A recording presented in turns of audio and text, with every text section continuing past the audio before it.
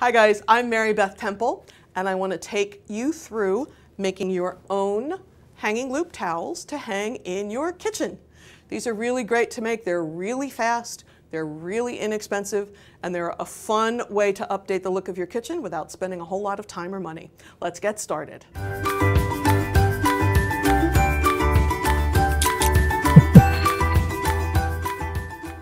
So let's get to the fun part and make some of these hanging towels. There's all kinds of variations you can do, but we're going to start with the pattern. When you click on the PDF and print it out, it's going to come off in 2 pages. What I want you to do is cut the 2 pieces out and leave a little extra at the bottom of the hanging loop piece, and then tape them together. And all I did was line up the bottom of the hanging loop ink with the top of the bottom half ink so that I have the exact size that I want, and tape it together. Now, I want you to use this pattern and cut out a piece of batting. It almost doesn't matter what batting you used. I used a very lightweight cotton batting. It's not there for a practical reason. It doesn't need to be heat resistant. It's more that it makes the top of the hanging towel sit nicely when it has a little batting in there.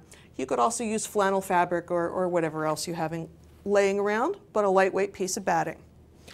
Then I'm going to cut out 2 versions of the pattern in my fabric. Now I just have a fat quarter here. What I'd like you to do is pick a fabric pattern that doesn't have a strong direction, because what I want to do is cut one in this direction and then cut the other in the other direction. Now I could put them side by side if I had something with a long, strong repeat, but I'd like to get as much use out of the fabric as I can. So I want to be able to cut in this direction or this direction, and I want them to be able to sort of overlap. So go ahead and cut out 2 pieces out of your fashion fabric. And then the last thing I'm going to do is take any old towel that you have laying around, or I got this one at the dollar store, fold it in half, and cut along the fold. You're only going to use half the towel for whichever towel you're going to do. So now I have my half a towel, and I have my piece of batting and my 2 pieces of fabric, and I'm going to pin them together with the batting on the bottom, and then the 2 pieces of fabric right side facing right side.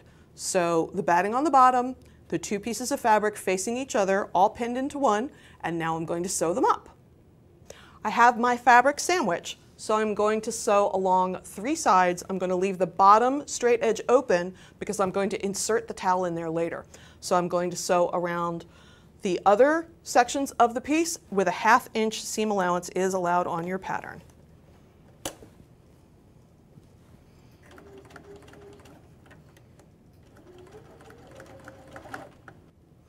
Before I turn it right side out, I want to clip the corners. So I'm going to cut right across the corners to make sure that when I turn it inside out that that's neat.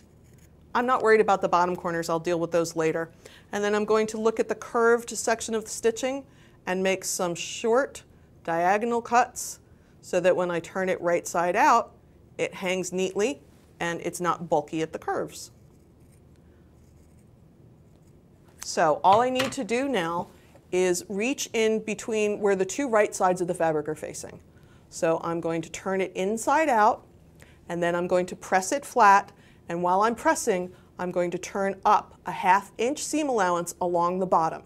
So when I come back, it will be all pressed flat, and I'll have an opening in which to insert the towel. So I pressed down my little sandwich of fabric, and I turned up a 1/2 inch seam allowance on the bottom. So it's all pressed in the shape it's going to finish. Now all I need to do is get my towel into the opening. Now on this one, I did sort of an inverted box pleat. And on this one, because it had a photo instead of a geometric pattern, I did some gathers. So you can do either thing that you want. You can do gathers or you can do pleats. So I'm going to just pleat this down until it will fit in the opening. It'll be about 6 inches. And I'm going to insert it in there. Now I want at least a 1/2 inch of towel inserted into the opening because these get a lot of use and they go in the washing machine frequently. So I want to make sure that they are sturdy and not fragile. So I made up some pleats and I have put them in here And I'm going to pin that down and then come back and do some top stitching. So now I have my towel inserted. Like I said, I want to make sure it's up there real good because I want to make sure it's sturdy. For that same reason, I'm going to put 2 rows of top stitching across the bottom. So I'm going to stitch across the top, all the way around the piece, and then 1 more row across the top of the towel for sturdiness. Top stitch about 1/8 of an inch in from the fold.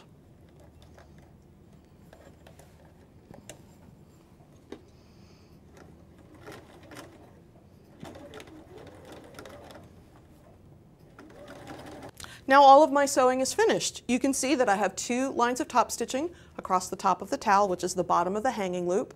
And once again, that's just for sturdiness. They can be however far apart you want them to be. It's just decorative. Now the last thing I have to do is make it so that I can close my hanging loop over the front of the iron or the top of the fridge or whatever kind of hook I want to do it. Now I like to have a button up here for decoration. Or it could be practical. Now, I know a lot of you hate making buttonholes. So on this one, what I did was an actual practical buttonhole, and then I just sewed the button where I wanted it to be. But for those of you who can't bring yourself to do a buttonhole, it's totally fine to sew the button on for decoration, and then put a big giant snap under it. So in this case, I used a shank button as opposed to a sew-through button so that it looks pretty. I put the button on first, and then sewed the snap-on underneath. So now you have your finished hanging towel. Once again, I am Mary Beth Temple. Thank you so much for joining us here. You have learned how to make this cute little hanging towel with either a practical button closure or a snap and button decoration. And also remember, you can make gathers or you can make pleats. I hope you have a great time making a bunch of these for your kitchen.